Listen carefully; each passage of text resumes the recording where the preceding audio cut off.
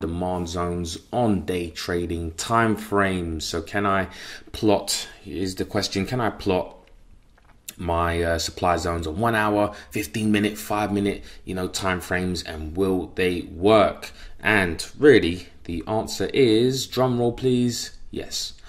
But there is a big but. There is some things that you need to consider when you're looking at intraday timeframes.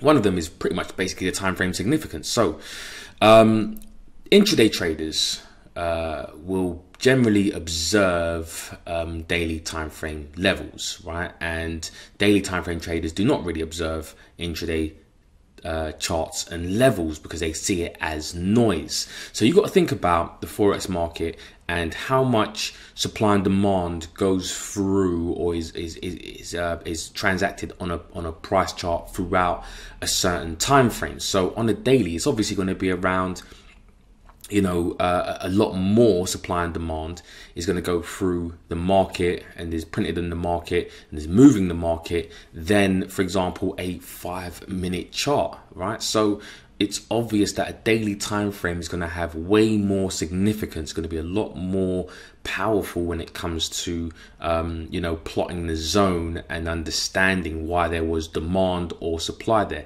The markets are also manipulated, a lot more manipulated on lower time frames. So what you see on the lower time frames is this kind of gets into advanced stuff, but things like the financial institutions avoiding slippage and basically stop hunting and searching for liquidity. Yeah. So the higher time frames are a lot more significant, and really to kind of illustrate the point is when you look at this price chart and you're looking at, for example, these demand zones, all you're getting is 5 minutes of demand. And I'm not showing this to basically show why this fails, but it's just to look at, because traders will look at, rally based drop based rally. By the way, I don't subscribe to that theory.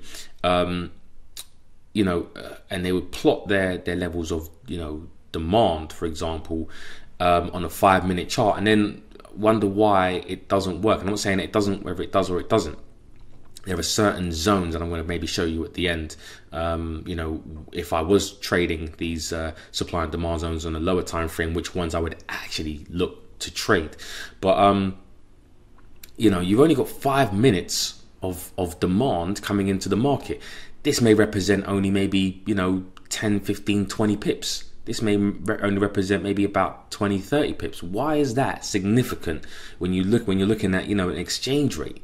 Why is that significant? Why is that 5 minute rally based rally demand zone significant in any way, shape or form? So again, looking at the bigger picture and understanding the bigger picture, is really what you should, I can't say that you should, but what I look at.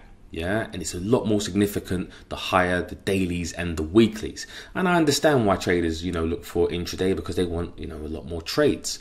But one of the things that we need to do, right, is define supply and demand on a candlestick price chart. So I spoke about rally based drop based rally, and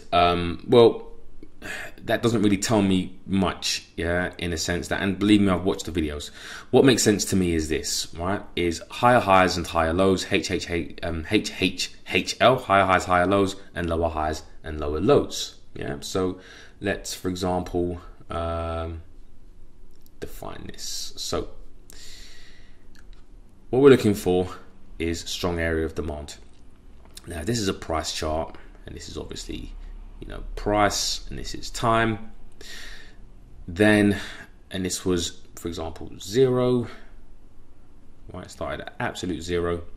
Then we've definitely got demand here, 100% got demand here, and there was strong demand because buyers came into the market and pushing prices up. Then all of a sudden, demand starts to wane. This now becomes an expensive area once prices start to pull back. There's no really demand at that price, which price may be something like 10, for example.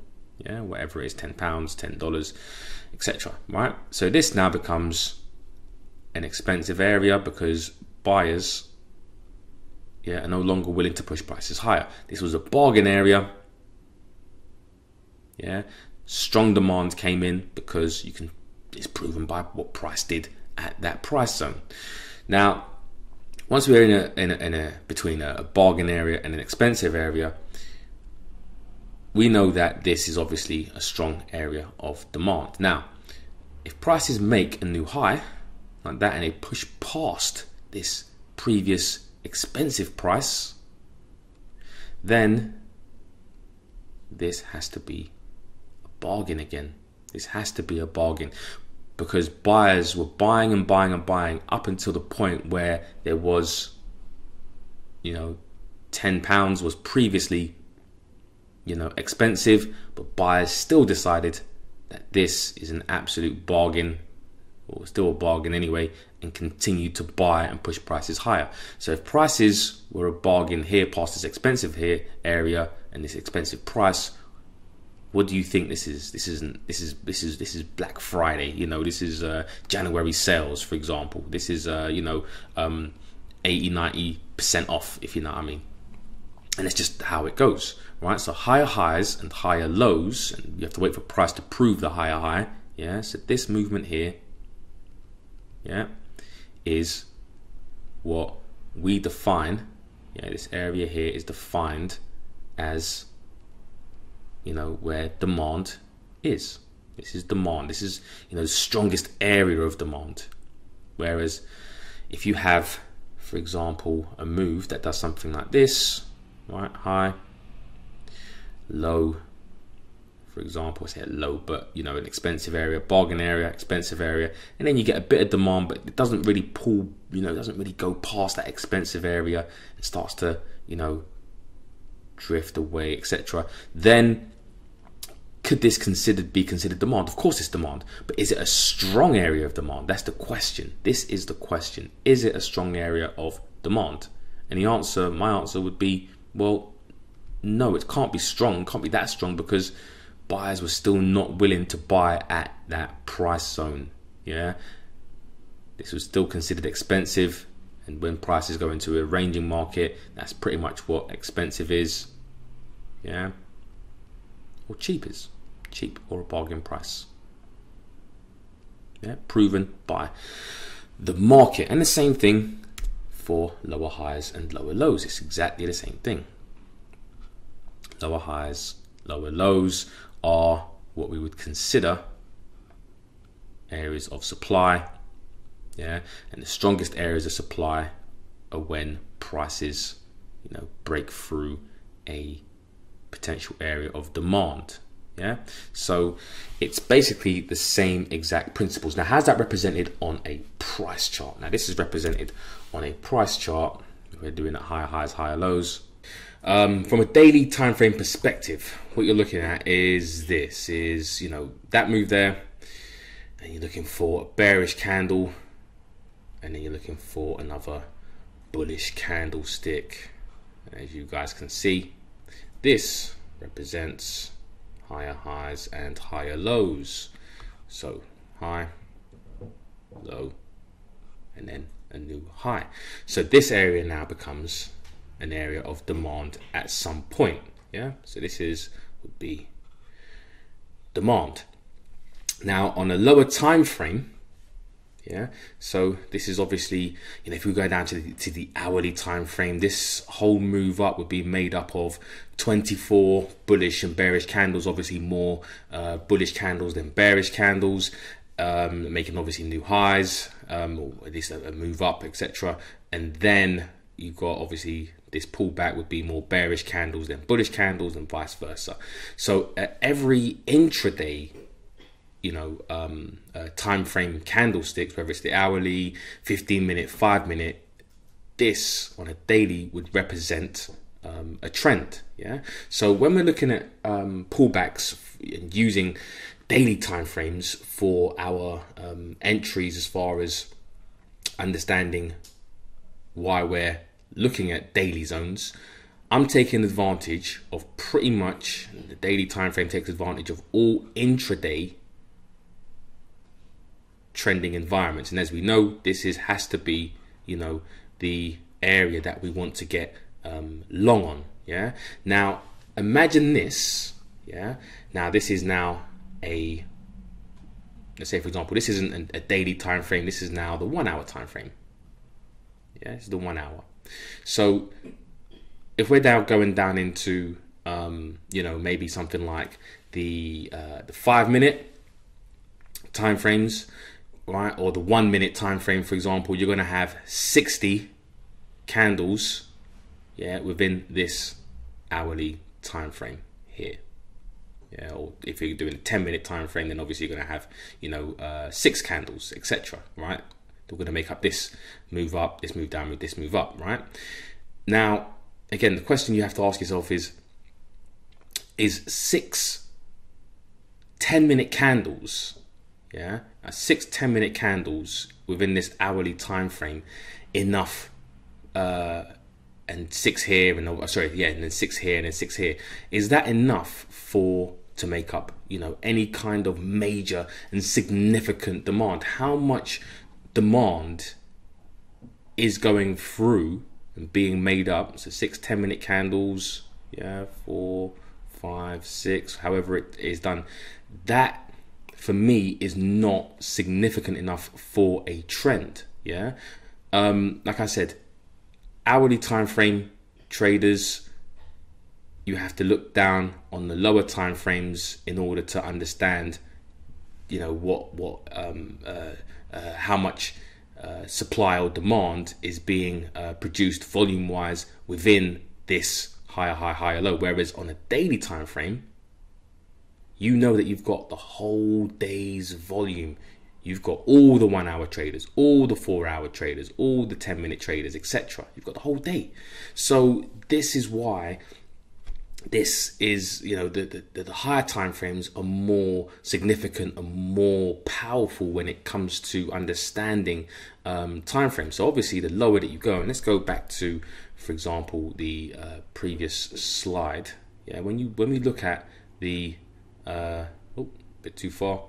Yeah, when we go back to this and we look at the euro dollar on a 5 minute time frame, yeah, we are actually seeing in, you know, this area. And if that is, you know, as traders, you know, put a drop based rally, so I should say, you know, rally based rally, red based rally, etc. Right, which I don't subscribe to that that method of thinking. But if this is higher highs and higher lows, yeah, and this is a 5 minute chart, is there any wonder why something like this doesn't work out?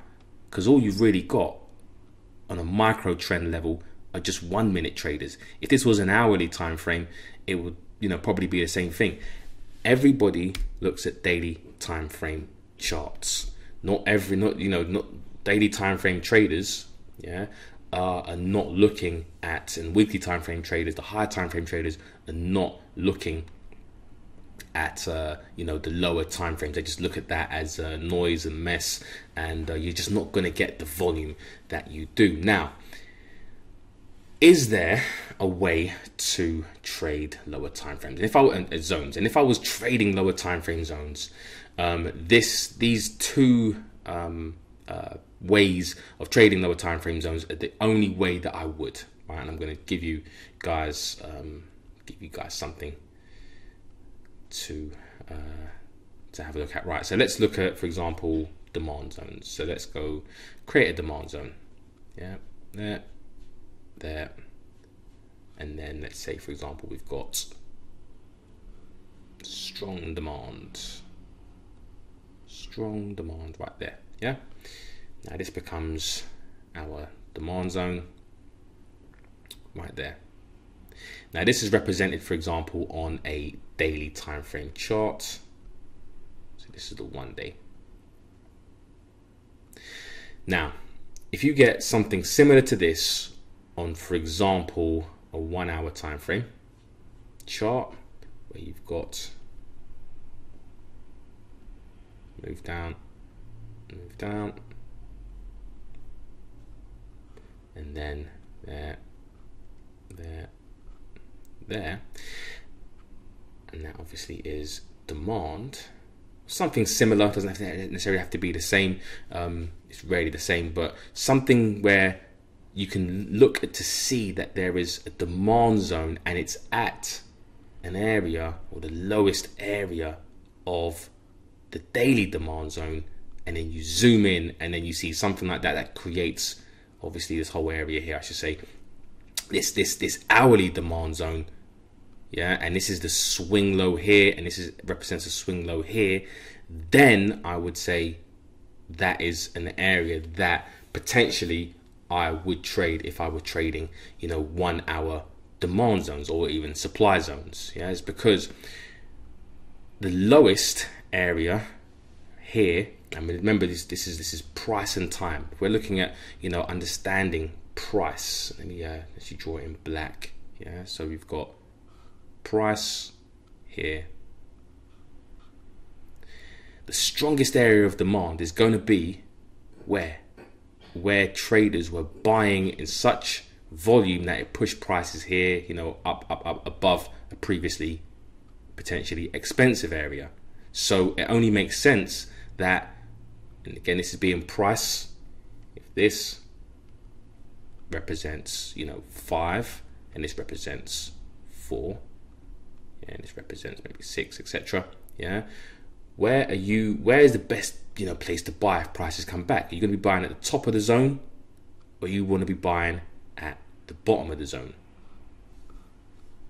I'm not saying that prices are always going to reach there, because prices don't always reach there, if you know what I mean. But if I were to trade this daily zone, as far as zoom in and look for hourly zones, this hourly zone here would have to be the absolute low of the daily zone, and then I'm looking for hourly zones before looking at obviously prices to come back within that hourly zone, and then there, because you're buying at potentially the strongest area of demand. If you don't want to necessarily, because this could represent, for example, this whole area could represent 50 pips, for example, on the daily, or 100 pips, whereas this 1 hour zone could maybe represent maybe, I don't know, 15 pips, for example.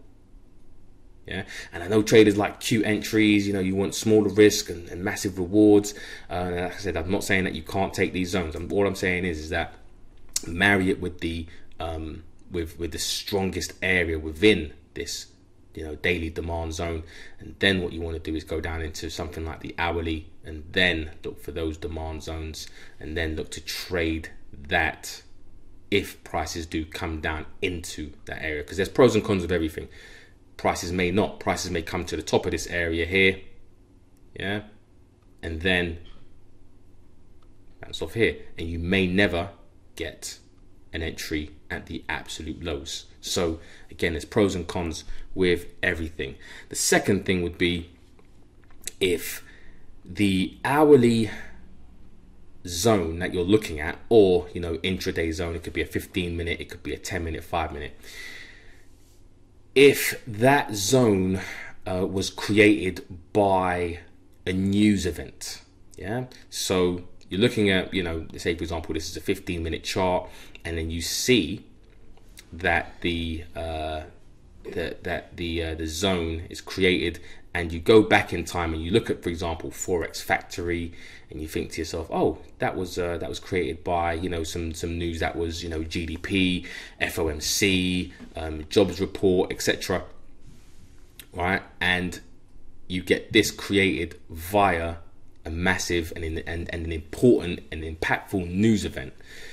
Then I would trade this zone. If I look back, right, and then I see a demand zone or a supply zone, and it wasn't created by really anything other than potential profit taking, then that's not an area that I would ever look for or to trade any kind of intraday zones. It has to be, an area that traders were definitely trading fundamentals, and the fundamentals were the cause of the move. And if you want to actually go back, you can go back to Forex Factory, for example, and just go back in the calendar and look for, marry it with, for example, some price action. Go back to the day and then see when the price was caused, and then say, all right, then, well, this was caused by this or that or whatever it is, and then you go back to your demand zone and say, all right, then that's what we want to trade. So intraday highs and lows, which basically marries up with the daily swings and highs and lows if I'm trading any intraday time frames, and also news as well. If there is news that cause that supply or cause that demand zone, then that's where I would be trading any intraday supply and demand zones. So never confuse activity with accomplishment. And what I mean by that is, just because you get more trades on a lower time frame doesn't mean that you're going to be accomplishing more than anybody who is taking daily or weekly zones. As we know, daily and weekly zones are the most significant and more high probability than your lower time frames. So with that being said, no one is better than the other, but just understand that each higher time frame and lower time frame has pros and cons. Higher time frames, you may have to wait a little bit more for a trade, but it's going to be more of a significant zone. And obviously on the lower time frames, you're going to have supply and demand zones everywhere, but you're never going to know which one is really that significant. And I say never, but it's going to be harder to identify the more significant zones, which should be a lot easier now after watching this video.